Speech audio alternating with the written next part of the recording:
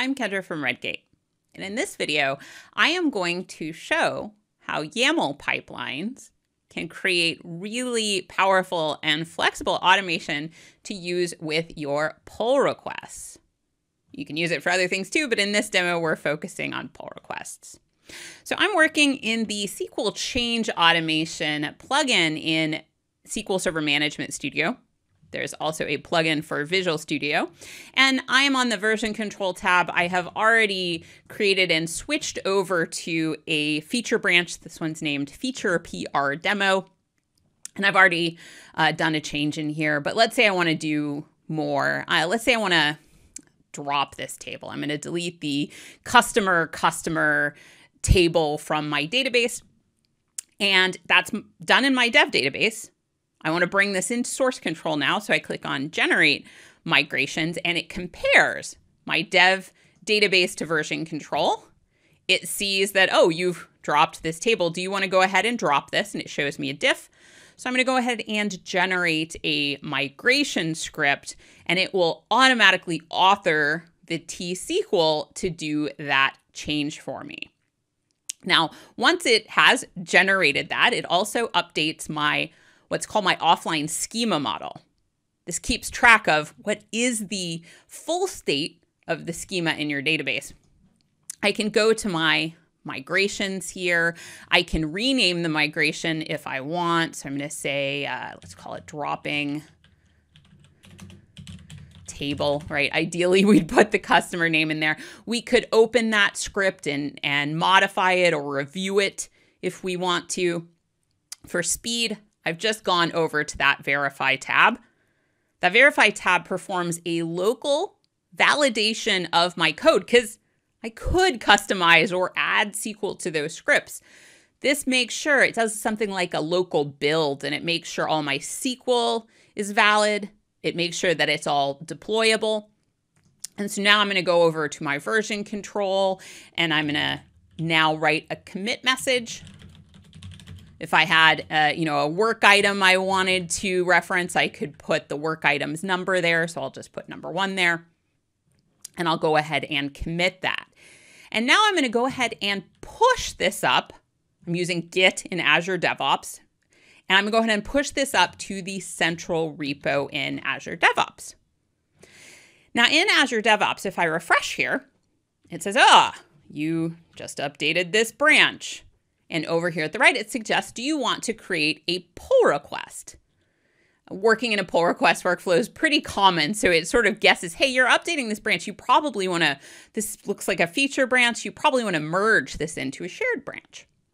Now on the main branch, I have a branch policy configured. You can tell because it has that little symbol. And if you hover over it, it says branch has policies. If you're starting new and you're on the branch tab and you want to add one, these 3 dots on the right, you can click on branch policies on the ... if you don't already have a policy configured, and it'll take you to this screen in the project settings where you can configure your branch policies. What I've done for this is I have configured the build validation section of the branch policy, and I've said I want to make sure you validate code by pre-merging and building pull request changes. I have a pipeline named live demo that is required. This is required to be successful for all pull requests, and it's going to run it automatically whenever someone creates a pull request to merge code into this branch, right? So my branch policy is on the main branch. This is for pull requests that merge to main. So I'll go ahead and click create a pull request here and start one up. And we'll just call this VIP PR, very important pull request. Now, because I put in that commit message, the number 1, it automatically understands, hey, I have linked work item number 1, which has a name that actually in this case isn't really related to what I'm doing, but in the real world, I'd have a real work item most likely for the work I'm doing. I'm going to go ahead and create the pull request. And because I have that branch policy on it associated with the pipeline, it is now automatically starting up the live demo pipeline And I say that, yeah, there's one required check running right now. Let's take a look at that pipeline while it's running. I just want to show you the definition of the pipeline. I have configured this as a YAML pipeline.yml. And here inside the pipeline, if you're not used to looking at these, I'll explain a couple things about them. First, we'll collapse this tasks bar. Make the text a little bigger. We are using a self-hosted agent for this pipeline. Just because my demo environment is set up that way, this is a hosted agent that happens to just be on the same machine where I'm showing you this. I have everything installed in a prototype environment. Your agent could be, of course, in the cloud if you want to have your agents in the cloud. But because I am deploying to a SQL server, what I'm going to be doing in this is the pipeline, it first runs a build. Let's step through this. First runs a build, and then it's going to deploy that build to a SQL server. Well, my SQL server is on my laptop. So I have my hosted agent on my local environment so it can talk to that SQL server. So if the SQL server you're deploying to is in the cloud, your agent might be in the cloud. It needs to be able to talk to that SQL server. We're also using SQL Clone here, and it does also need to, if you're using SQL Clone, it needs to be able to talk to where you have the SQL Clone service configured. So the first task here, the build, if you aren't used to working with these YAML pipelines, when you see the little settings thing here, you can click on that, and it brings up a graphic display of your task on the right. And this can just be convenient for reading through it. Or if you want to edit it, notice I have this it highlighted everything here on the left. If I want to change something over here, I can then click add and it'll replace what I have highlighted, or you can edit the YAML directly. It's up to you. So here we can see that to build a SQL Change Automation project, it's going to output a NuGet package. And here I can configure, how do you want that named? We are using a SQL server to build our code, so we can say, where is the SQL server? In my case, it's just local to my build agent, but in the real world, you might have your build agent talking to a SQL server to do a build to validate that code where the SQL server is not on the build agent. That's totally fine too.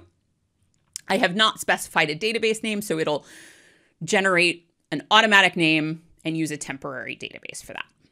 There's other items configured there.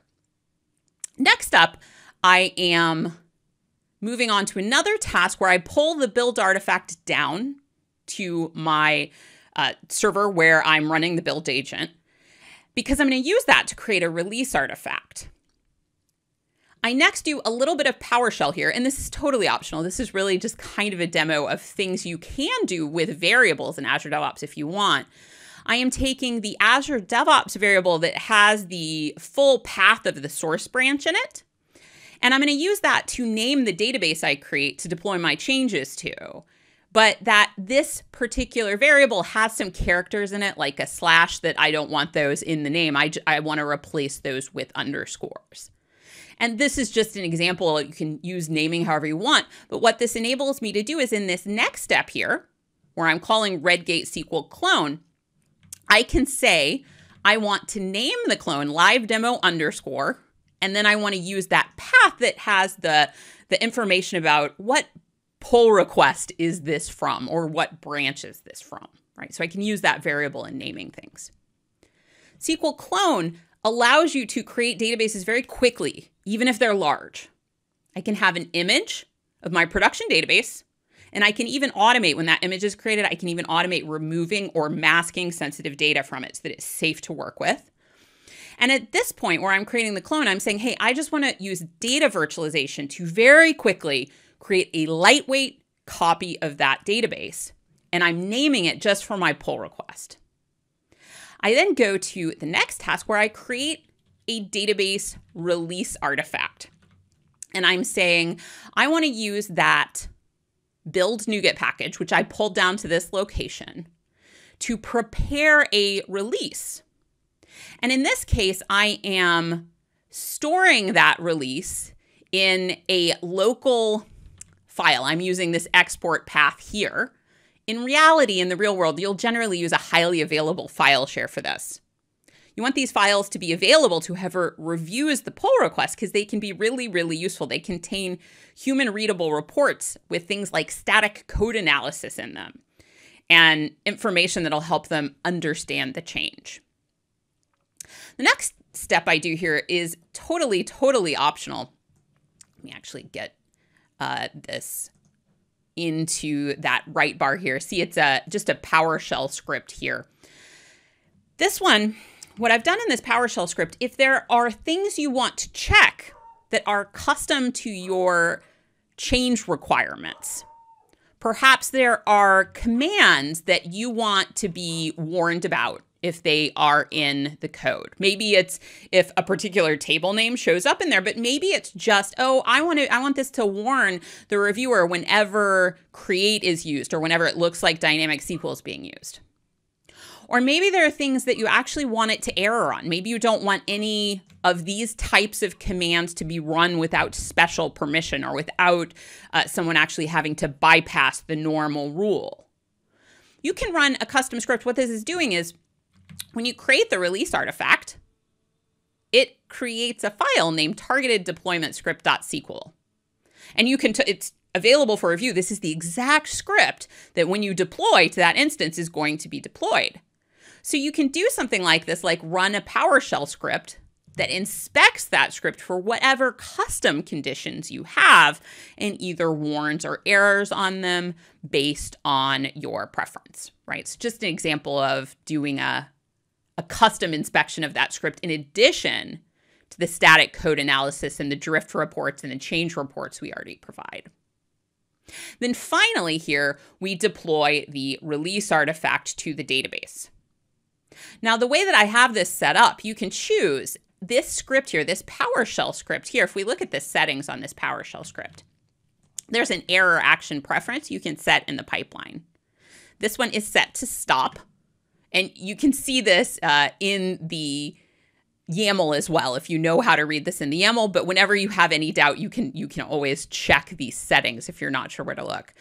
This is going to stop when we hit an error. If you wish for it to continue or to silently continue, you can choose those settings, right? But ours is set to stop. So in other words, if we hit an error here, it's not going to go ahead and do the deploy in this case. How you configure that is totally up to you. Now, back in our pull request, how did this go? My build failed. So let's click in here and take a look at this. If we're looking at this, it says, okay, 4 errors were found. check this. If we look at this, we are dropping that table, customer demo. And we have this currently saying, if you see the word drop, throw an error, right? So in the script to do this, the way that this was written, it's going to drop these foreign key constraints first, and then it is going to drop the table. So we saw 4 instances of the word drop. We have 4 errors there. Because of that, it didn't go ahead and deploy the release artifact because of the way I have this set up. It said, we're not even going to go ahead and configure that change. Now, in some cases, you may want to do checks like this, but be able to rerun the job and do an override, right? So if I'm looking at, let's go forward. I'm looking at my pull request here and I have my run failed. If I want to, let's say I do get permission, like, okay, in this case, it is fine for this to be dropped. The way I have this set up, I have a variable created in my pipeline, and this variable is named bypass check of targeted deployment script.SQL. If I have my PowerShell script, that task that's actually running the check, what it does is it looks at this variable and it says, only do the check if bypass is false. If bypass is true, if we are going to bypass, just skip these checks altogether. Of course, you could have it still perform the checks, but not throw errors. It's totally up to you how you want to do that. But for this run, I'm going to say set the bypass to true. I'm going to go ahead and update that. And now I'm going to go ahead and run it. So I can click run down there at the right. And now it's going to go ahead and rerun the job, but with that bypass set to true. Let's go ahead and watch this while it does. So first we run that build. We have that YAML bit that's running the build against the SQL server that we've configured it to. And this validates our code, makes sure that it's deployable, and outputs that NuGet package. After we do the build, okay, and here we can actually look at the steps that it followed there if we want to. It cleaned, it then created the build artifact, and then exported that build artifact. We do make sure that we have our build artifact on the agent locally. We work with those strings because I'm using that custom string. And then here it clones that database calling SQL Clone. And I have this set to, we're rerunning this PR. So I have it set to, hey, if you find an existing clone, go ahead and recreate it, right? So we can see that it deleted the clone, created it, and then finished. It then created its release artifact. When we get to checking targeted deployment script, this time it says, oh, you set that variable. So we're bypassing the check this time because you did the override. And now we're going ahead and we're deploying the release artifact. So I have, if we look here, my pull request number here, when I'm setting that variable naming things, I'm using the, essentially when in a pull request context, it uses this pull request number to name it. So I'm pull request 252. So if I go and I look at my databases, and again, I have these all just on the same machine. You might be using different SQL servers. We can see I have more than one pull request active. Here is the one for 252 that I'm doing right now. And if we want to look at the changes in here, we can see that table is dropped in here. But we can do a deep review of the changes in our pull request using this database. Now, to help us in our review, that release artifact that we exported here, I did 2 runs of this, so I actually have 2 release artifacts exported. We're going to look at the higher number here, the most recent one. We can inspect all of the scripts if we want. Here is that targeted deployment script.sql if we want to look directly at it. But these reports make life easier too. We have a list of all the changes along with static code analysis of it, as well as a drift report. Have changes happened in the target database, which in this case is based on an image from production. Have changes happened in there that aren't in source control? If we look at our drift report, in fact, in this case, there is some drift that's happened in there. So that can be very, very useful to review. And then we can also, if I go back here, we can also look at our static code analysis and see any issues in there. We can see just from the header here, we actually don't have any issues in our code analysis that go against best practice, but we can see, here are things, we are removing this table in here. So it's not like that sneaks past you, but we've gotten to a point by overriding the stop. The stop makes sure, hey, you know the rule, we're not really supposed to run this command without making sure it's really right to do and overriding it. But it still, of course, shows up in here for the reviewer to see. I hope that this tour of this YAML pipeline has been helpful. I find these pipelines are really, really flexible, and I love this lightweight GUI that helps author them and goes along with them. Thanks for joining me. I'm Kendra from Redgate.